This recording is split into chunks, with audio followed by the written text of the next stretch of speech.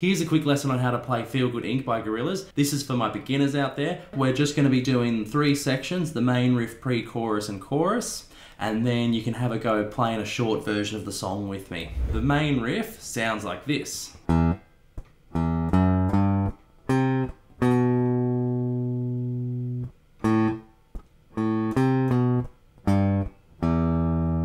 To start, we're going to hit our top string, open. Then we're going to go open 2, 3. Next, we move down to the A string and we go 3, 2. Put it together.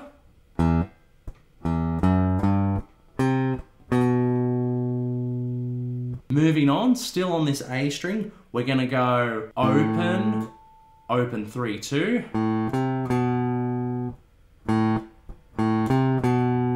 And then to finish off, we go 3, 0 on the top string.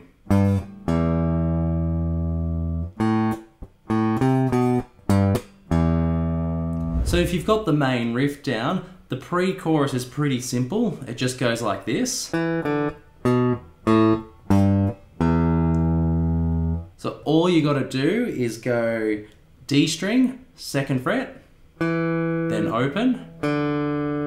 Same thing on the A string, 2nd fret, then open. Then 3rd fret, top string, and then open.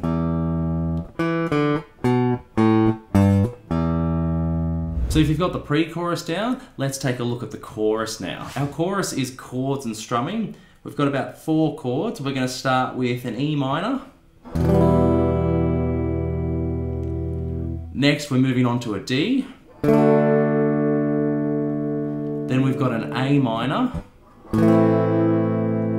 And lastly, we've got a B minor. It's a pretty tricky chord. Usually it's played as a bar chord, like so. If that's too tricky, I've got a couple cheat options. They are B minor 7s that don't use bars. First option for B minor 7 is kind of like an A chord, but we're going to move our first finger to 2nd fret A string and our ring finger to 2nd fret bottom string. So think of it as A with some gaps. Another way to do B minor 7 is you could go first finger 2nd fret A, middle finger 2nd fret G, ring finger 3rd fret B. And whenever you play B minor 7, just ignore the top string. So for B minor, we got 3 options: the full bar, or B minor 7, option 1, B minor 7, option 2. Pick whichever way is going to work for you. So if you've got the chords down, let's take a look at the strumming. So our strumming pattern, I've simplified it a little bit. We're going to go down, up, up, up. If you can, try and use your other fingers to mute the strings in between strokes, like down, up, mute, up, mute, up, mute. It might take a little while to get the hang of it, but that'll make it sound a lot like the song. If that's too tricky, don't worry, it still sounds good just doing regular strumming. You can add the mutes in if you want, but don't stress about it. So we had E minor, down, up, up, up. Then we're going to go to a D, same strumming.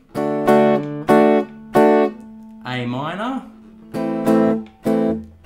And then B minor.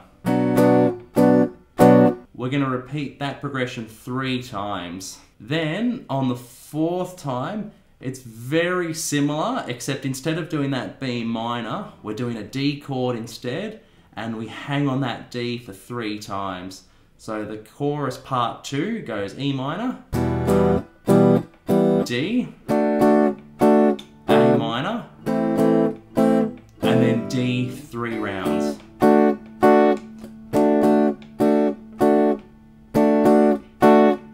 Hope you enjoyed that lesson, guys. If you like what I do, you can subscribe to the channel. And if you want to support me further and get access to some extra stuff, you can also sign up to my Patreon. Till next time, take it easy.